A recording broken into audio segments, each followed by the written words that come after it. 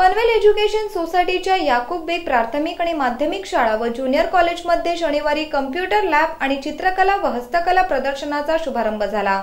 यावेळी कम्प्युटर लॅबचे उद्घाटन भाजपचे जिल्हाध्यक्ष आमदार प्रशांत ठाकूर यांच्या हस्ते, तर चित्रकला व हस्तकला प्रदर्शनाचे उद्घाटन भाजपचे प्रदेश सदस्य बाळासाहेब पाटील यांच्या हस्ते करण्यात आले।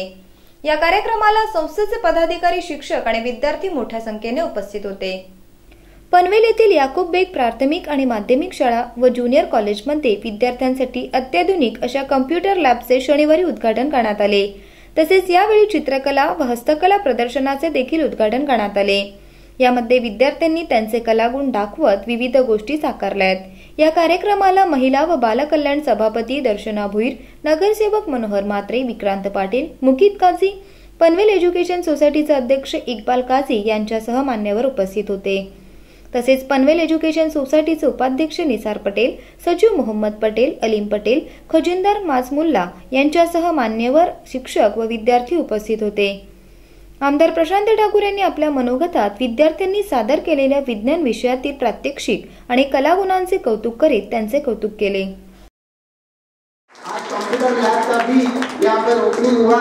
इस कंप्यूटर लैब में हम लोग जब वहाँ पे गए तो कोई वहाँ पे मैसेजेस टाइप कर रहा था, कोई वहाँ पे वेलकम टाइप कर रहा था, एक लड़का था जो वार्निंग टाइप कर रहा था।